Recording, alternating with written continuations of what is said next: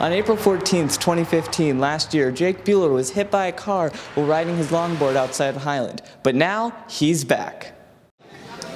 Well, I don't remember like the first 22 days, they're 22, 23 days. I remember waking up at Primary Children's like a month afterwards. And the frontal lobe, the front part of my head, is now like shrinking really quickly, and that's going to give me some anger and depression. Jake was in the hospital for 77 days. Family and friends visited him regularly.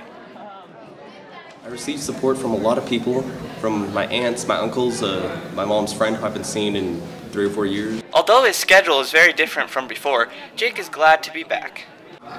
It's really fun and weird because I can't do anything that most people are doing right now.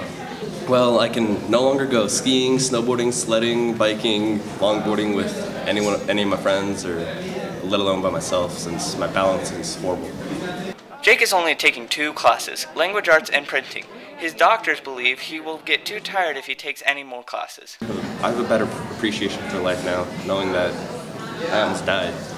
Jake is doing great. He has received a lot of support thanks to all of you. Jake is here on B-Days, so make sure to stop by and welcome him back to Highland.